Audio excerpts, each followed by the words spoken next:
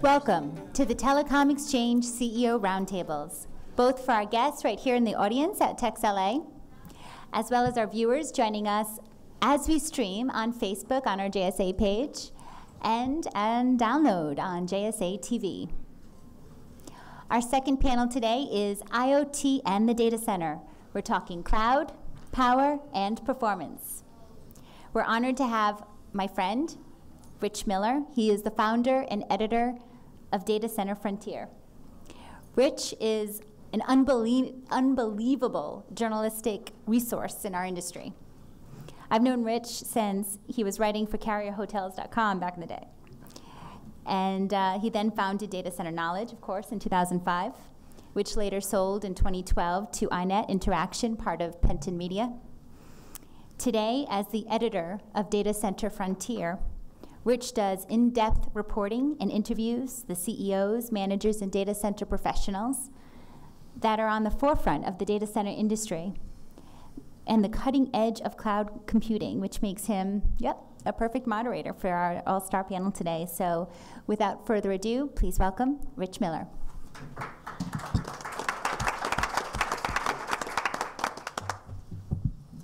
Thank you, Jamie. It's been great to see, since I have known Jamie a while. It's been awesome to see the operation that she's built to help all of us here build business and get educated about the industry. So with that as our prelude, let's learn some things about the things. Our topic this morning is the Internet of Things, which is a broad subject encompassing all kinds of devices that now have brains and are connected to the internet and are being applied in all kinds of different businesses and services and applications.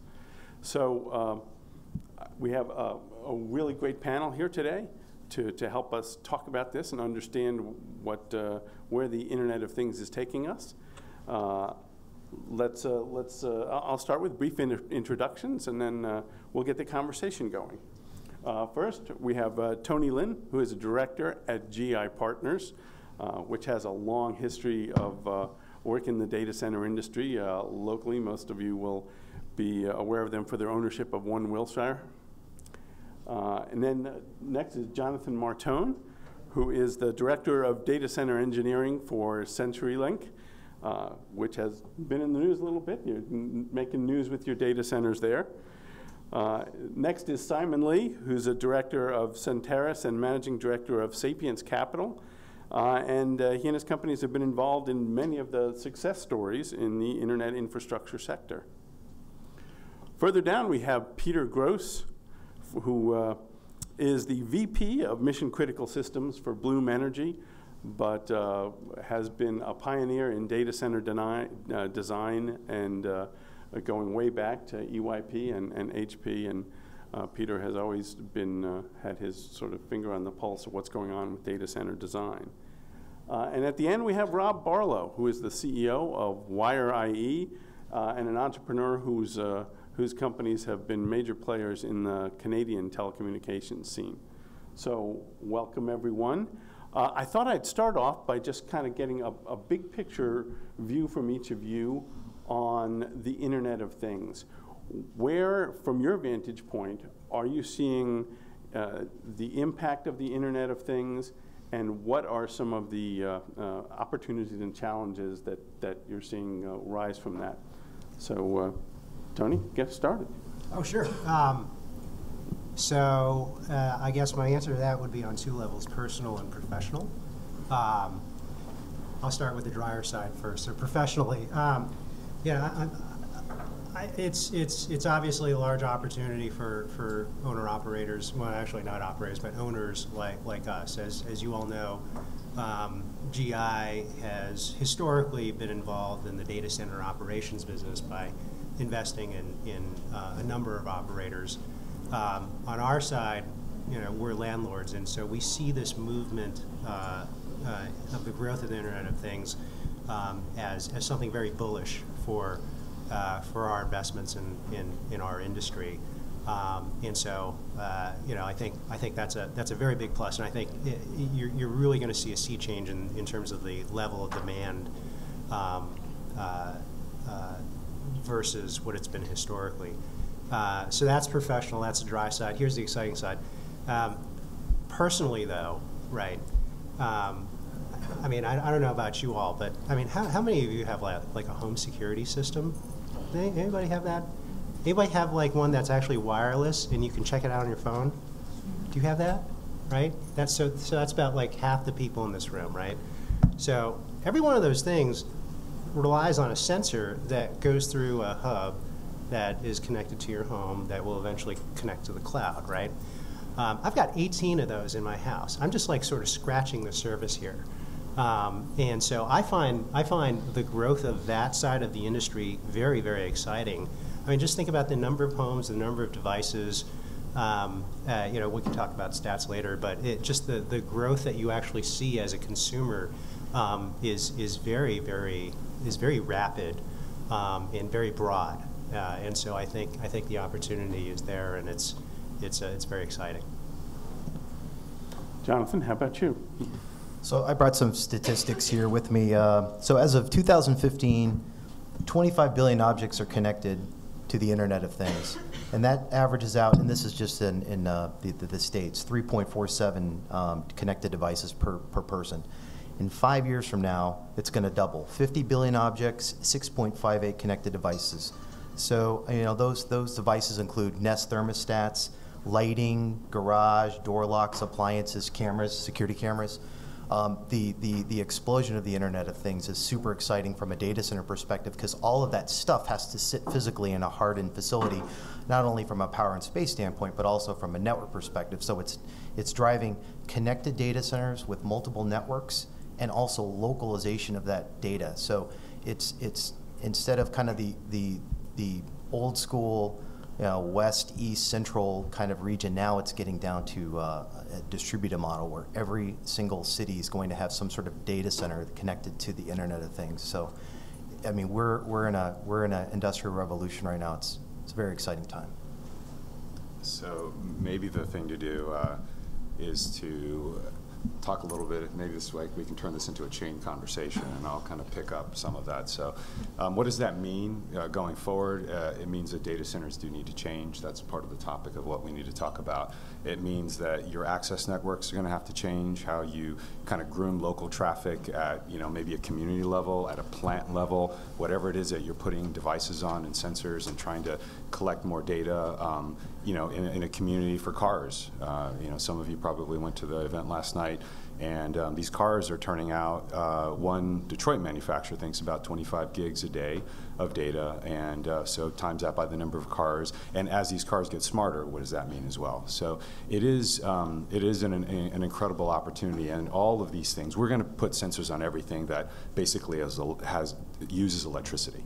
At the end of the day, if you think about that, that's kind of what it is. I mean, lighting systems, your fridge, your washer dryers and things like that. And these are things that originally even came up as concepts when energy was deregulated in '94, at least in the US.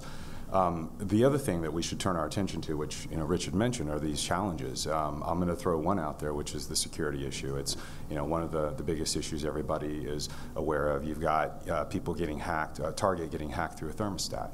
Now, how do you prevent that?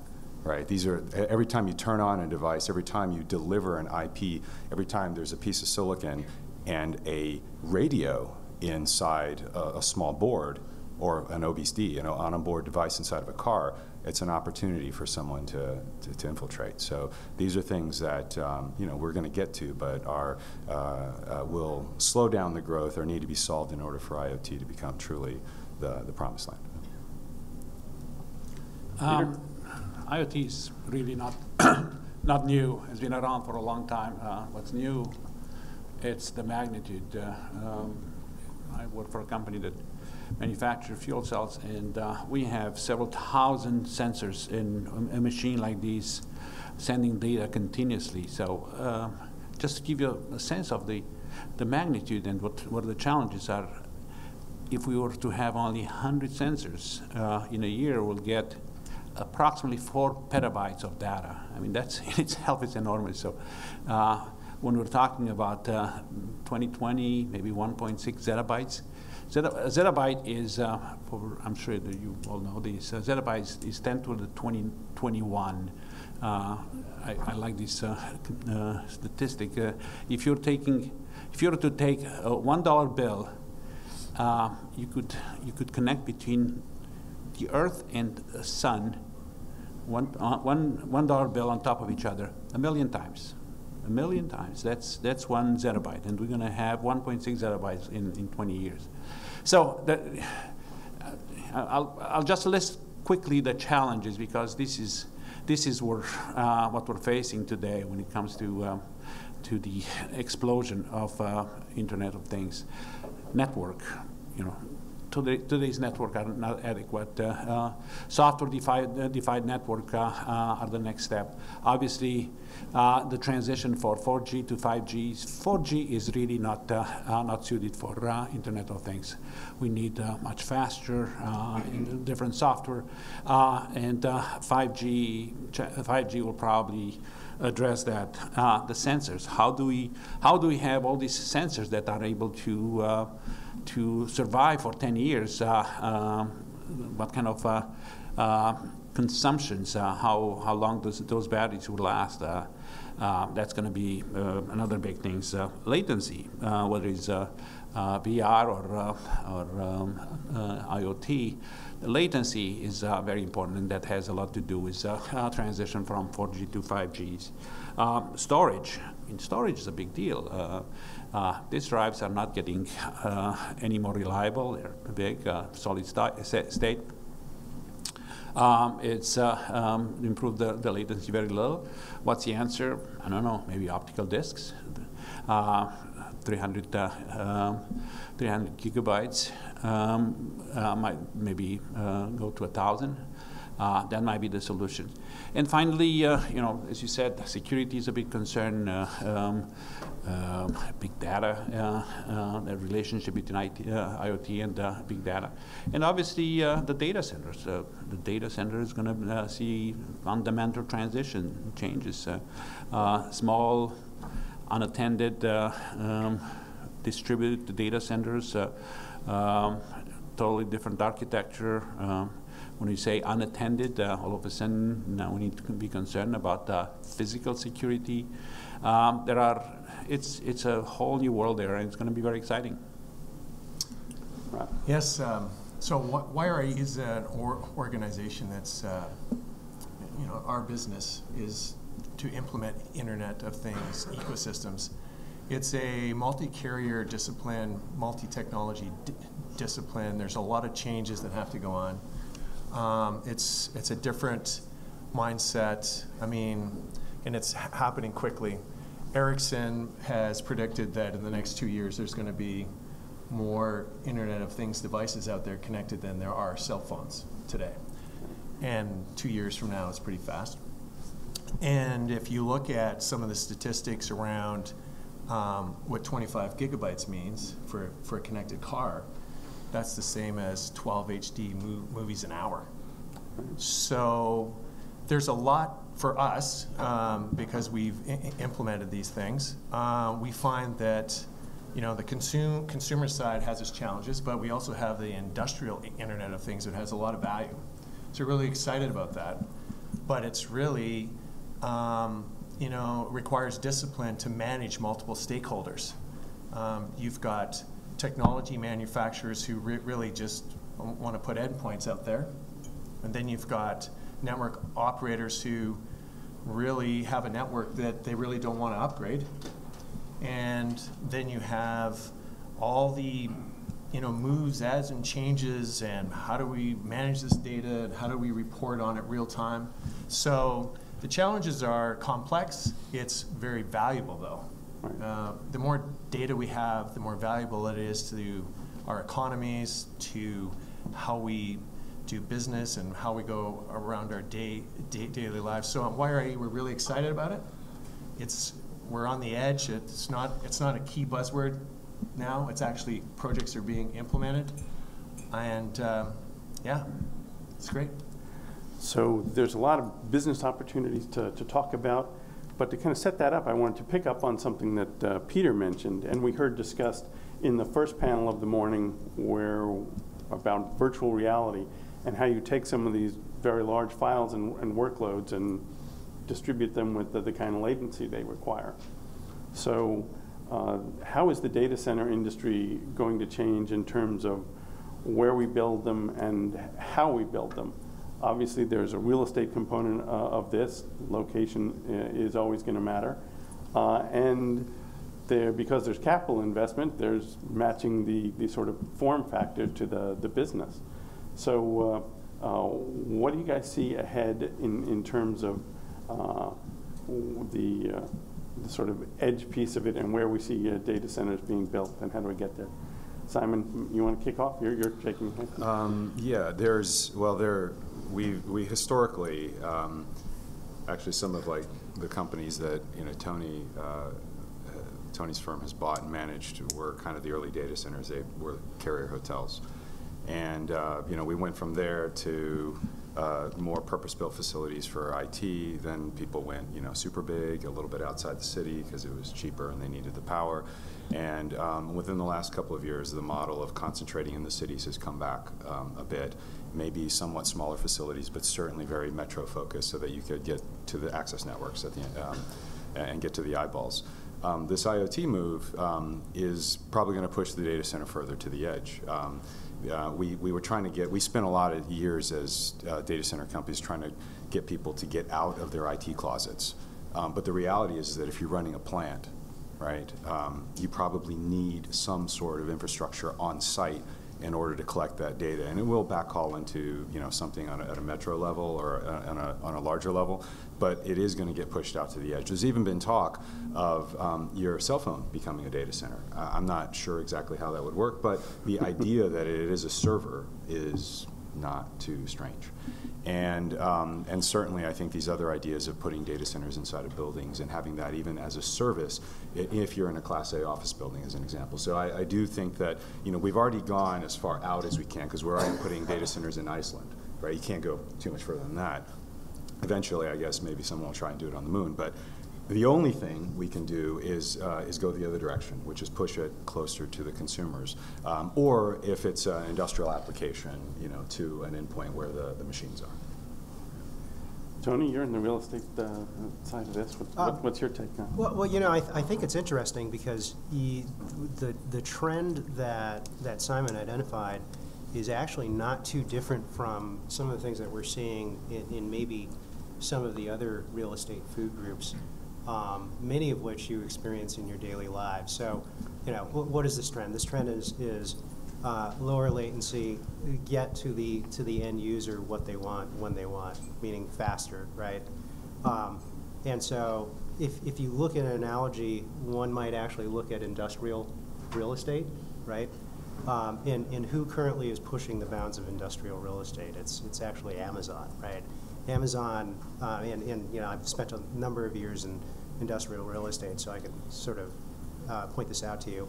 The supply chain logistics sector has moved from very large distributed warehouses to smaller warehouses that are actually in metropolitan areas, meaning closer to the customer, so that you can click something on Amazon and get it same day, right?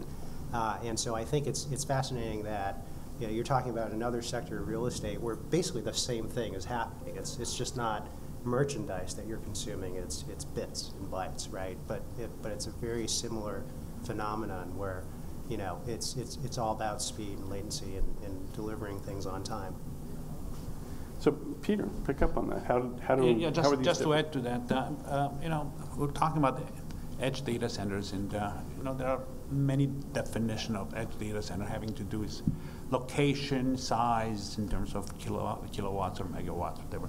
But the definition which I like the best, and it goes beyond the Internet of Things. The definition I like the best is one that says that an edge data center is data center that provides at least 80% of the content to at least 50% of the broadband user in the area.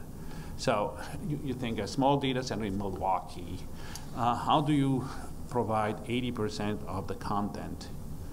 And actually, the answer is fairly simple. All you need to do is to have Netflix, Google, which is YouTube, and Akamai. Between the three of them, they account for 75% of the traffic. Netflix at night, it's over 40% of the traffic. I mean, the numbers are amazing. And then if you add Amazon and Apple and Microsoft and a few other, you go easily from 75 to 80%.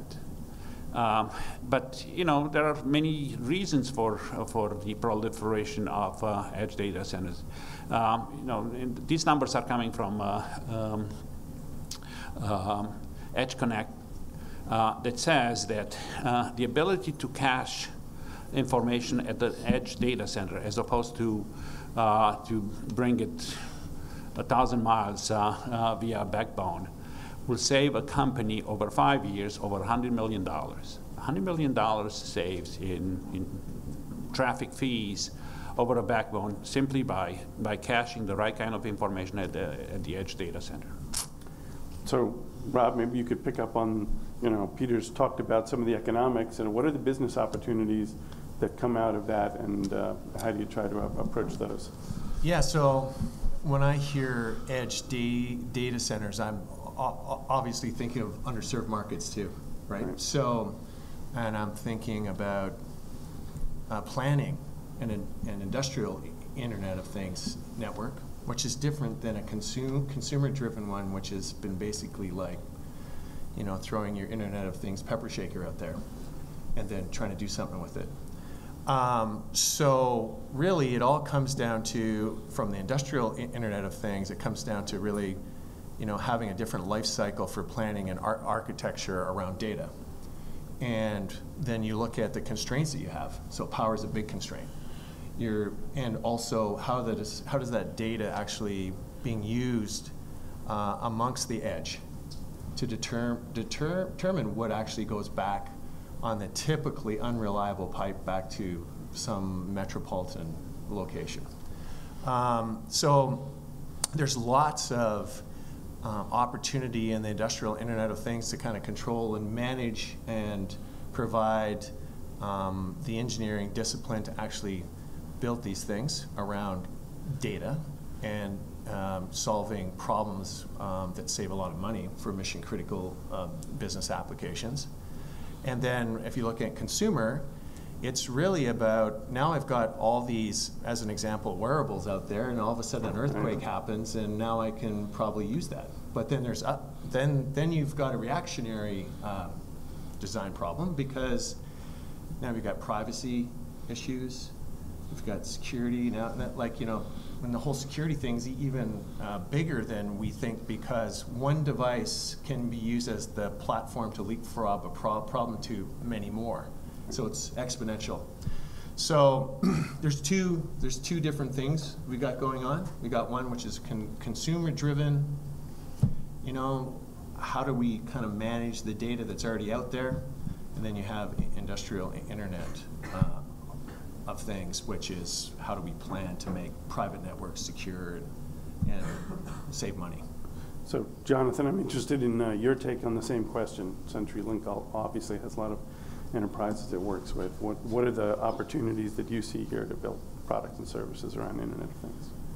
So from a business perspective, the IoT brings a ton of opportunities. You know, we've seen kind of a deregulation from, you know, Equinix kind of had the monopoly on peering, and because of IoT, now you have CoreSite, you have DLR, you have One Wilshire, you have CenturyLink, you have CyrusOne. So you have this distributed model that's pushing the content closer to the customers from an eyeball perspective. And then you're also shortening geography, because there's no way to, you know, improve latency without shortening geography. So that's another nice feature set. These data centers are getting pushed closer to the consumers. The carriers are providing big circuits, 100 gig circuits. CenturyLink network just tested successfully 2.5 terabits yesterday with Infinera. So the network providers are keeping up with the increase of consumption from a bandwidth perspective. So this is just revolutionary. It's nice to see kind of, as opposed to competition, I view it as a co-opetition where everybody's kind of working together to serve business and residential customers jointly. So one of the questions is the pace of adoption. And we have sort of some applications for this emerging now. We look at the home security systems that Tony talks about. What's each of you, I'm curious about your take on when we'll see Internet of Things start to really move along to the point where it's changing the way that the data center industry kind of works with them. What's the rollout look like, Tony? Oh, well, yeah, I would say it's changing things right now. Yeah. So, you know, it's not a matter of when, it's just really now and how much. I think off of that same Ericsson survey that you and I probably tried to study furiously, you know, the last few minutes before this panel, yeah, I think there was a CAGR rate that was cited as something like 23% growth over the next 6 or 7 years in IoT.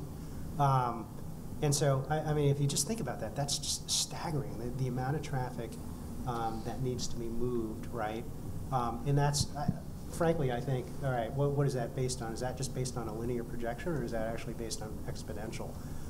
Because if you think about home security systems and cars and your wired, you know, your wireless fridge and all these other things, big data and all that, you know, you could certainly see a scenario where the growth could be much, much larger than even some people are forecasting. So what does that mean? That means more space will be needed, right? Or better technology will be needed to actually house that, you know, house those bits and bytes that are moving through that same building. Jonathan, what's your take? Yeah, I mean, definitely more data centers, more network providers, more cloud providers that are living in data centers. I think there's a misnomer that cloud's kind of taken over co-location and data centers, but the cloud lives in the data center. So, you know, I think that you're going to see CSPs, cloud service providers, push their content closer to the local data centers. So I think there's going to be a lot of more cooperation between data center operators, network service providers, and cloud service providers to really satisfy the needs of business and residential customers in all the different industries, medical, government, et cetera. So I can't emphasize this, we're in an exciting time from a data center standpoint and a network perspective. You know, the connected data center, the dark fiber options in data centers are pivotal. So we've got a few minutes left. Do we have any questions from the audience? Hi, it's a great panel. Thank you, Ronald Greer from Frost & Sullivan. So my question, well, I know that Ericsson numbers, they got reviewed downwards, right? I know Cisco has not changed their numbers yet, but every time I think about the Internet of Things, I look at, you know, all the different areas and how, you know, you have to bring in these different vertical stacks, and many of those folks are not talking. Like, let's say, you know, and you want to address some overarching issue and come up with a spec or a standard. So I want to hear from each one of you, where do you think could be a starting point where we may actually drive convergence between, like, let's say, an IoT solution for a building, right, where you have Johnson's Controls, etc., and Cisco and all these companies, they don't normally touch each other. Who could spearhead this? Would this be an IEEE thing, an IETF thing, or it could be some other organization? Now we hear all these standards groups like Zigbee, whatever. Who do you think will drive this? So for the folks on the internet, the question is about standards and where they come from and how they develop. Who'd like to tackle that? Rob. I could do the first response. So there's a big issue without standards, and Internet of Things has that issue. The edge devices, I don't think there is a standard. We've got multiple manufacturers building technology, and they all have different ideas of how those are going to happen. You know, we've seen it. We've heard about it. You know, hard coding passwords, stuff like that. That's a standards issue.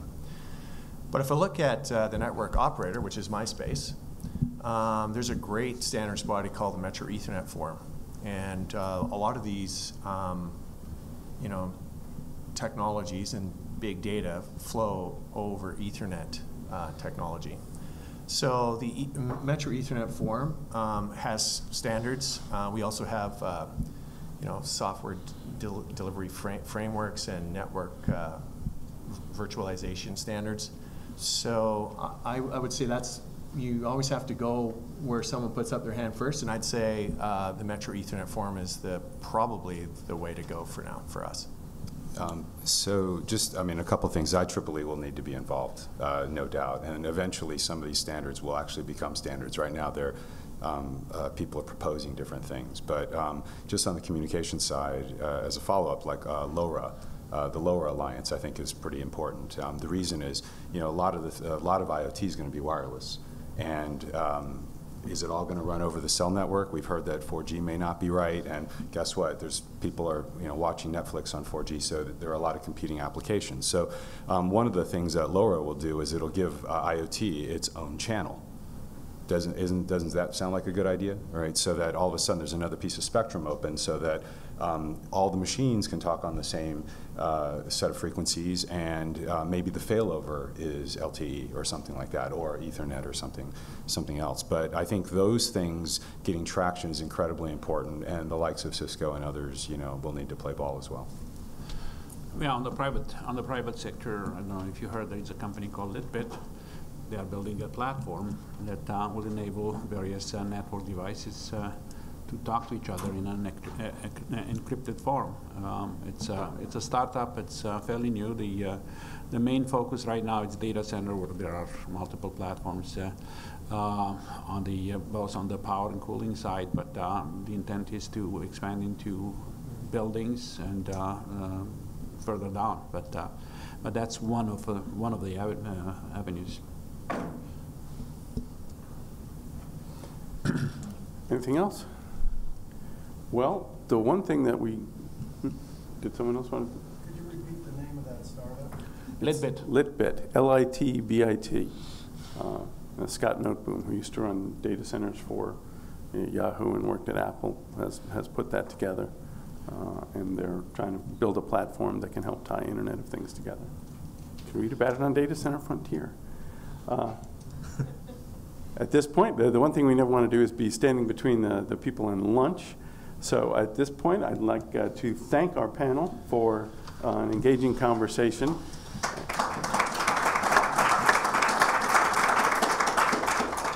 And please feel free to come up and talk to them and learn more about their business.